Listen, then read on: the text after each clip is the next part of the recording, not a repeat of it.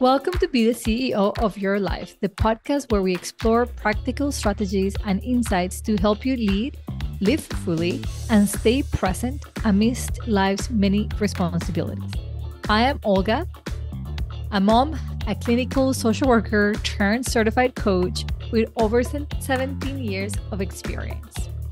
This podcast is designed specifically for driven, executive, working, professional women, working moms, and anyone striving to find balance and maintain strong mental health.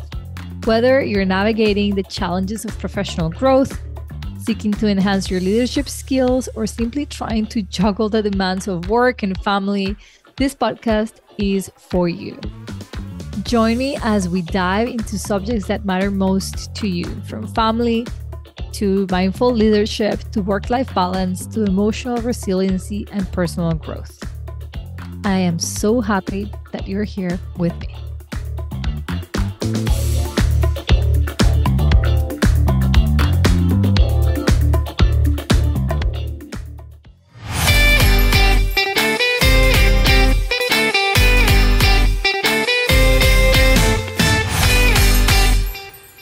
Hello, my beautiful friends. Happy Friday. I am diving into a very short, powerful episode for you today. And this was prompted to me by somebody I follow on LinkedIn. And his name, I'm sure you guys have heard of him, is Rob Dans, who he CEOs a consulting company and basically helps specifically tech entrepreneurs. And anyways, he's a big name in England, but I would say probably all over. Anyways, he came up with these 50 ways to be super productive, ultimate cheat sheet. And I loved it. I'm like, this is a podcast episode because many of you working mom, working men, working parents are looking at ways of being more productive. In our culture, we really value productivity to the point that we struggle slowing down, right? So on Monday, I gave you the subject of how to slow down. Friday, I'm going to tell you how to be productive. Now, I'm going to share with you not all 50 ways, but you guys can go Google it and find it. Again, this is written by Rob Dans. This is not my work, although I do many of these things. And I'm curious to see how many of you do some of this. I am not going to go all over the 50 because I've got 15 minutes with you and I want to make it powerful and cool. What you're going to notice is that being productive is not that far off from slowing down. You might be shocked, okay? So plan and prioritize your day the night before. Raise your hand if you do this. I don't always, to be honest, but every morning I do plan my day. Sometimes it's very important for me to go over my calendar the night before. Normally I do this before going to bed to mentally kind of visualize where I'm going tomorrow. Sometimes that makes me set my alarm earlier because that, like, if I notice that I'm back-to-back meetings, I might want to make at breakfast also my lunch and have it ready. So it is pretty easy. And sometimes that tells me like I really have to go to the gym at 5 a.m. because it's never going to happen before I have to pick up my son. So there is something to be said about planning and prioritize your day the night before or the morning of. Second suggestion, do not multitask. What? How many of you, especially women, take great pride in saying, I'm a multitasker? Well, guess what? Multitasking is the complete enemy of being productive. When you're multitasking, you are diverting the brain's capacity in a million tabs, kind of like on your desktop. And you can't fully give attention to any single one of them fully. So you end up making more mistakes. You end up forgetting details. You end up getting feedback that makes you feel terrible because they're like, you lacked attention here. You made a mistake. Do not multitask. I repeat, that is not a superpower. That actually works against your productivity. You end up having to do things twice often. Find out your productive hours. Oh my God, I've got a client who I love very much so. And she hears me talk about my morning routine and she's like, man, I wish I was a morning person. Listen, if you know this about yourself, awesome. Do not try and book things for yourself when you're not in your most productive hours. I happen to be super sharp mentally, physically, attentively, morning to like 2 p.m. Past that time, my brain starts like rebelling against structure. 7 p.m. hits, there is no way I can do anything intellectual. My husband is the complete opposite. So we do things in reverse, and that's okay, right? Is understanding when are you most productive and packing up the work that needs most of your attention, most of your energy during those productive hours, which are personal to you, and you don't have to be like anybody else. Like my client was trying to make it to the 5 p.m. club, and I'm like, it's not for you, man. Just give up. You are in another club. Use it. Reward yourself for finishing big tasks. I say this, I think, every single day to all my coaching clients who are so used to working really hard, being hard on themselves, and rarely do they ever reward themselves when they have accomplished something big. Take the time, even if it is to just say, whoa, I'm proud. I heard a client of mine say that this morning, and oh my God, her entire energy was vibrating when she said, I am so proud of how I'm handling this. So just reward yourself. It could be just a simple acknowledging, but sometimes I have set a reward that is something that I really want. And although I can buy it now, I wait until that task is done so that it really feels rewarding. Another one is limit your phone notifications. I talked about this on Monday. Now that I don't have social media on my phone has 0 notifications. Well, if you don't want to say goodbye to social media on your phone and you think that that's too extremist for yourself, get rid of the notifications. What's going to happen if you don't get an update on your Instagram every 20 minutes? I tell you what's going to happen. All of what you miss is going to be there whenever you choose to have mindful social media activity. And also, you're not going to be distracted. Our human focus attention has diminished by a lot because of our interaction with short videos and Instagram and YouTube and all of what we're watching. So it is our job to increment our attention span. Okay. Get rid of those notifications. Schedule family time and adventures. Do it. Have something to look forward to. Like I am planning a camping trip with my family. And that is such an exciting part for us because our son loved it so much. Having little moments like that schedule, or we're going to go out for supper this one day, or this is what we're doing for somebody's birthday, having those moments scheduled, one, ensures that it's in the calendar, everybody knows, and you make it happen. But also, it gives you something to look forward to. Have a simple morning routine, but have one. What are 3 things? One thing that you want to do every morning. It might be that you get up every morning to just pray or meditate or breathe or shower. I don't know. What are your simple morning routines? But do have one. Just prioritize that. Part of my morning routine is carefully picking my cup of coffee for the day. And it goes with what I'm wearing, with how I'm feeling, with what I'm doing that day, my intention, and I select my cup of coffee. Also, do your hardest dreaded tasks first. There's a phenomenal book called Eat That Frog, I think. I might be totally changing the name, but it's got the word frog and eat in it. And one of the things that I took away from that book, it's all about being productive, is to not only prioritize, but from the things that you have to do, the 3 things that you absolutely have to do on each day. And the 3 things come from my own belief that 3 things on your to-do list is better than a million. Which of these 3 things you are dreading, you do not want to do that one first. Start with that one because it's going to take the most amount of energy. And once that's out, you're going to feel like you are flying. Okay. Learn to quit to win. What? Yes, winning is not so important.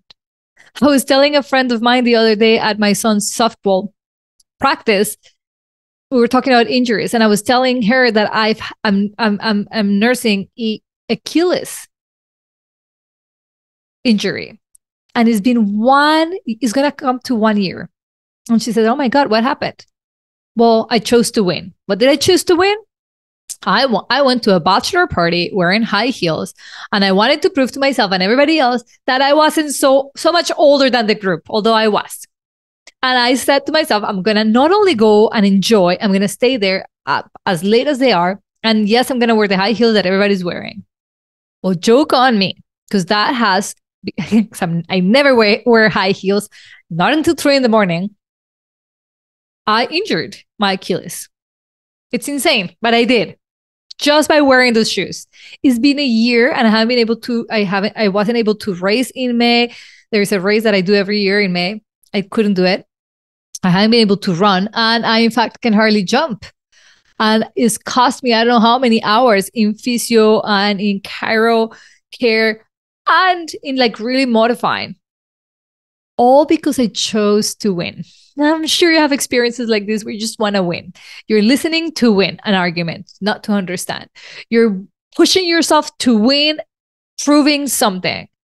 And in the end, if you do win, it's not to your advantage. So learn to quit to win.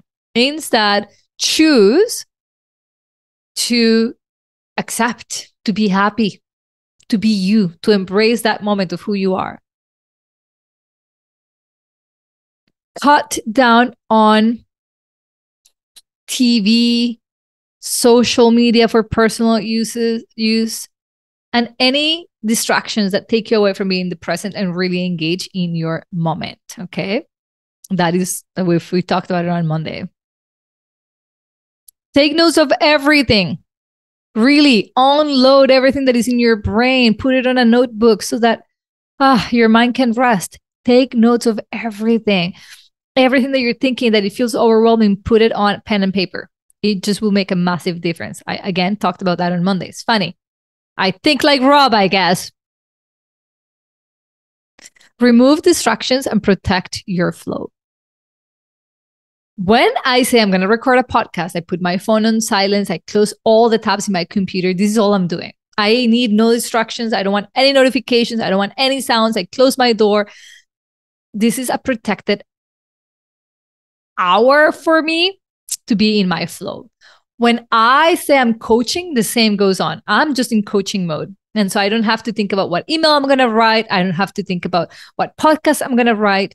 I am in one task, and that is coaching. I am doing what I'm doing in this moment, and there is nothing else.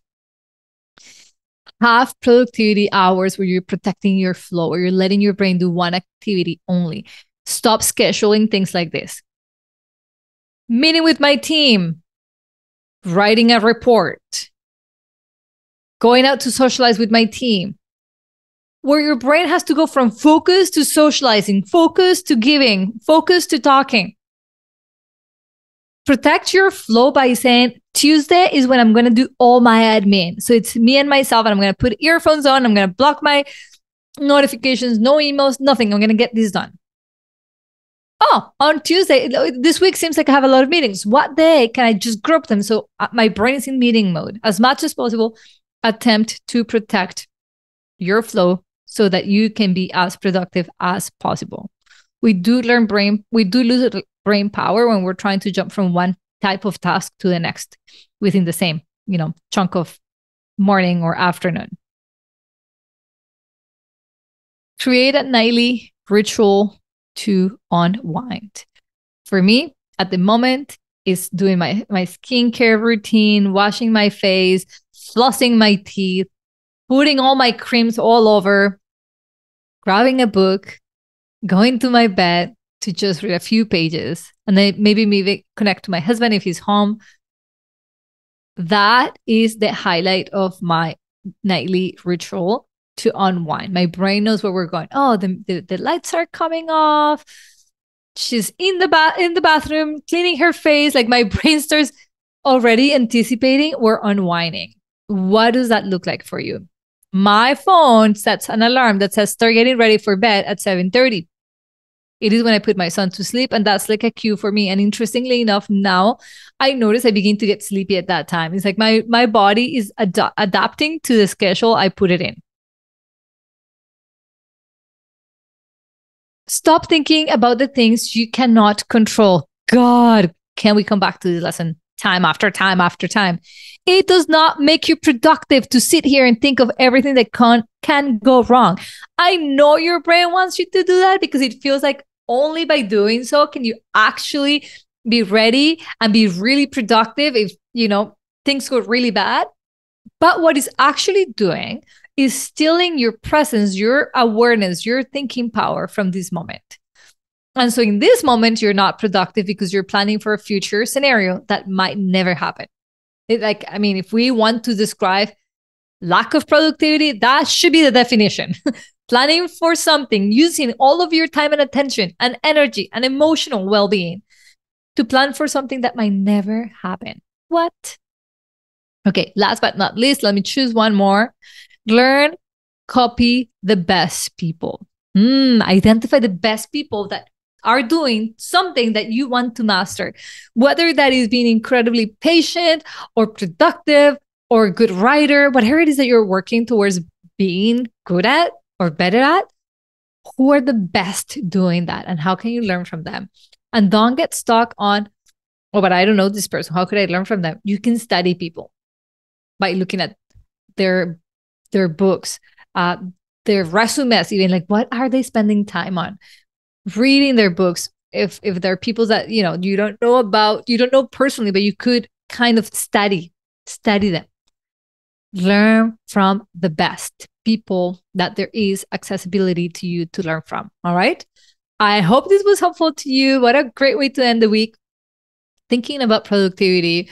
And ideally, I didn't give you anything in here that feels like, yes, I've heard it before. I have to do a to-do list. I have to go and do it. And no, this is about you finding strategies that work for you that actually do include taking steps to slow down, to plan, to think, to reframe, and to really stop distractions. That's essentially, what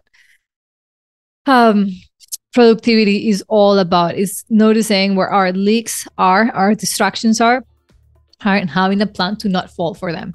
I hope this was helpful. If you did like this episode, please share it with somebody else.